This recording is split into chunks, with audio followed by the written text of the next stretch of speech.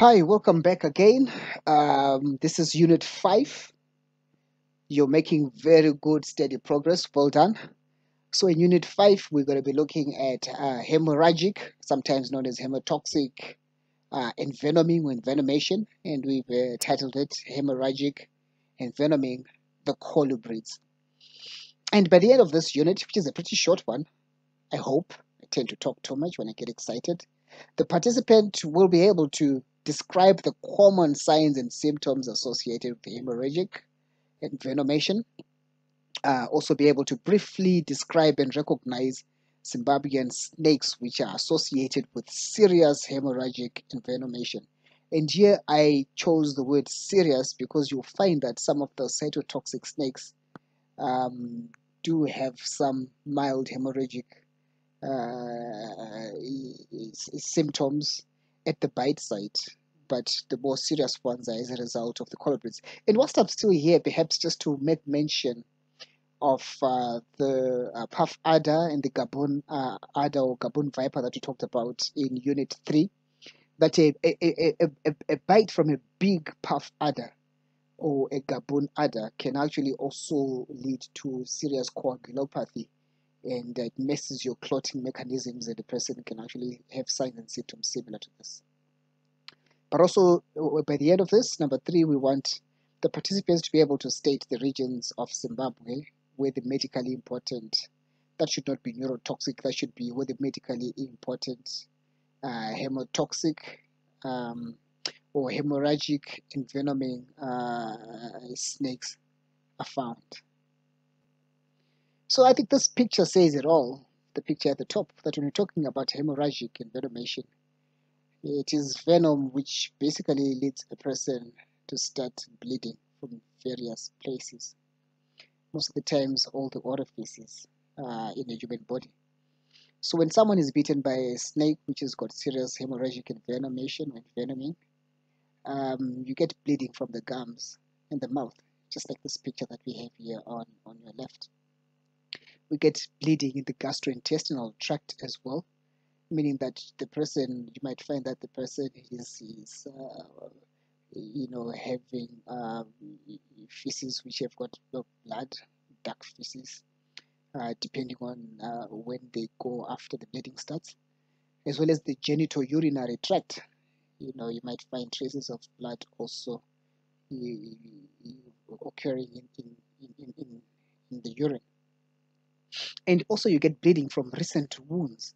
So you'd have been okay. You thought, okay, this wound I think is healing well. Then bam, it starts bleeding again. If you're bitten by a hemorrhagic envenoming snake, as well as partly healed wounds.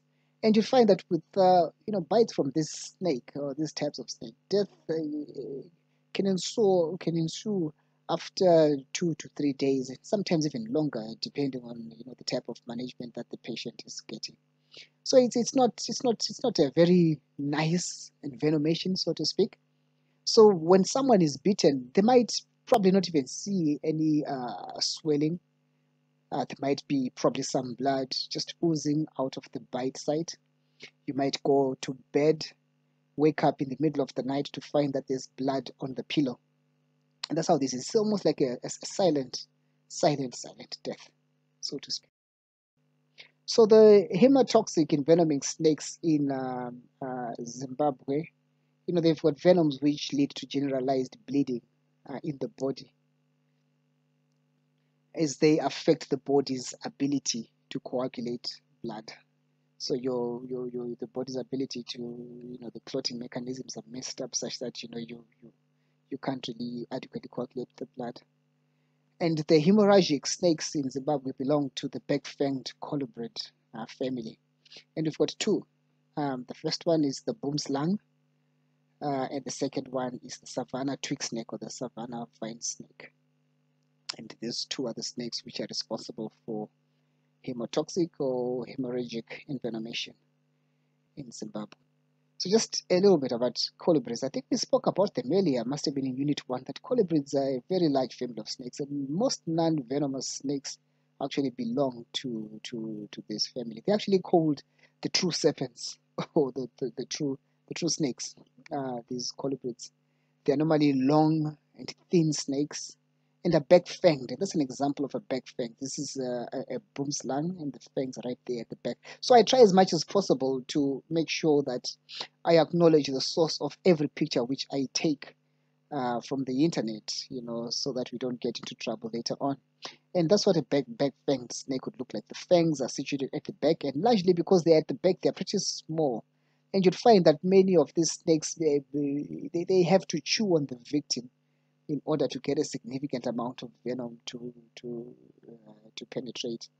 But interestingly, for this colubrid species, the boomslang is thought to have the most potent venom of all the snakes, at least on the African continent, even more potent than that of the black mamba. So when we talk of potency, we'll be talking about the quantity which is required in order for you to start exhibiting toxic effects. So with the boomslang, you need a very minute quantity of the venom for your body to come into contact with a very minute quantity before you start getting the medically important signs and symptoms of inflammation. So the two species that we have, the boomslang, and this is a boomslang, male boomslang, you tell the greenish blackish color, and then this will be your savanna twig snake, and they're both tree snakes, but especially the boomslang does fairly well also on the ground. It actually gets down from the trees sometimes to hunt, be it chameleons or whatever else on the ground before going back to the tree. But they are largely tree which I've just seen with the savannah twig snake.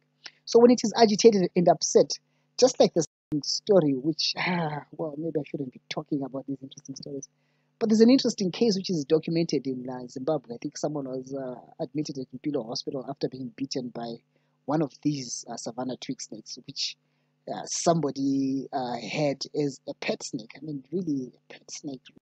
Anyhow, so, what to expect in terms of hemorrhagic envenomation? For those who are healthcare professionals, you would know about INR. And the typical results that you'd find for the international normalized ratio would be typically what you would get perhaps for someone who has taken an overdose of warfarin, to show that coagulation has been messed up. So it'd be very high values. So these pictures, although they're not really from a boomslang or a twig snake, the type of picture that you'd find from a bite from those two snakes would be something similar to this. He's bleeding from the gums. He's been bleeding for a while. And these ones are as a result of the saw-scaled viper in Nigeria. And these snakes also have got a hemorrhagic hemorrhagic envenoming venom. Some repetition there, you see. So this is basically what I wanted to show you pictures. So this was a pretty short one, 8 minutes now. So we said the most important snakes are the boomslang and the savannah twig snake, and that these can be found throughout Zimbabwe. That bites from these snakes are very rare, but that for the boomslang, there is an antivenom which exists. But for the savannah twig snake or vine snake, there is no antivenom. And management, as we shall talk about it later, should largely be symptomatic and supportive, as you give fresh frozen plasma as well as other supportive measures to try and stop the bleeding.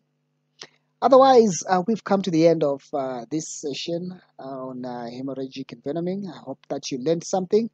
It's time for you now to take the quiz and see how much you managed to get. So until we meet again for the next unit, what was this? That will be unit 6. This is Prof. Toxins, Professor Tagwire, and I say I'm out. God bless you.